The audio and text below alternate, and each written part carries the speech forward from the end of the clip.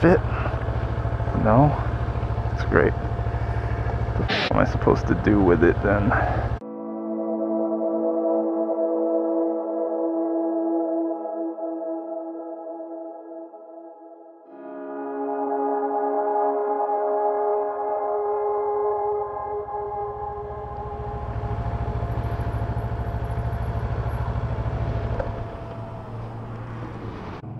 So in a previous episode of Motormerc's Adventures in Healthcare, I think I mentioned I was going to get an EKG monitor to wear around because I was having some heart palpitations and stuff, and it comes in this little box, so once the recordings are done, you're supposed to send it back to them.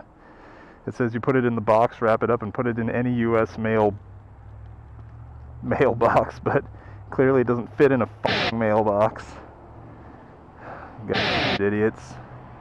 So I don't know what I'm supposed to do with this thing now. Guess I'm going to have to figure something else out. I'm going to ride around the neighborhood trying to see if I can find a mailbox that'll fit in. Maybe one of the old kinds where you like pull it open, stick it in, and dump the stuff down the chute will work. So you got some delicious treats in here. Oh yeah. Rare dogfish head brews. I found a Jiahu, which I have never tried before, and I guess there's mixed reviews on it, but I've always wanted to try it, so I'm glad I found that. Oh good, I left my key in the bike with the ignition on. What a day. Free bike! Free bike! Alright, let's see if we can find... You know, I wasn't intending to do a vlog, but this could end up being quite an interesting adventure. Gonna have to start by, Hello. Gonna have to start by letting my buddy know that I'm gonna probably be late to our dinner meeting, since I have to cruise around the neighborhood looking for a mailbox that'll fit my stupid heart monitor in it. And I have no idea where mailboxes are because I haven't sent a package or a letter in like, I don't even know, years and years and years.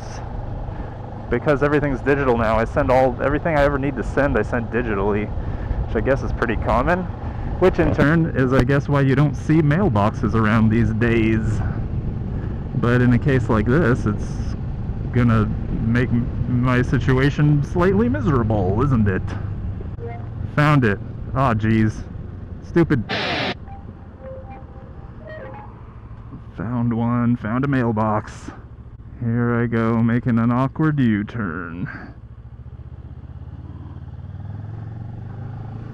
Gotcha! Alright, let's see what happens here. I gotta quit plugging and unplugging my frickin' camera because I think it's starting to mess up my memory card or something. I've been having a lot of times lately where I plug in my camera to record, and then I hit the record, I turn it on, hit the record button, and it makes a beep.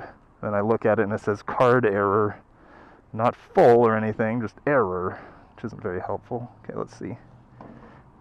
Set that down right there. Oh yeah. Success! Victory!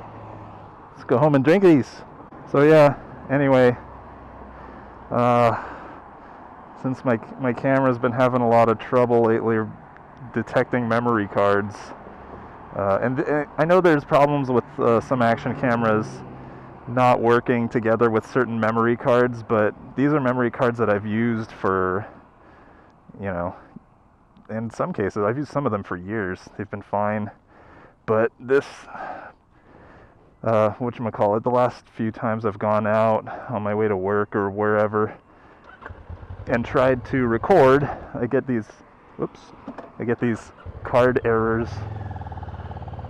So I hope the camera's not taking a dump, because I haven't really been planning on dropping $300 or $400 on a new camera. Although the camera, I don't even remember if I've even told this story in a vlog before, but I bought a camera for a subscriber who paid me back for it, including a finder's fee, because he lives in a country where he can't really get action cameras affordably because of the import taxes that his country has. So I bought it for him, and he came here on vacation and he just paid me for it in cash. And we split the difference that he saved on the import taxes themselves, which was pretty cool of him. So anyway, maybe I'll tell that story in more detail in a future vlog, since I think I've never posted the original recording of that story that I made.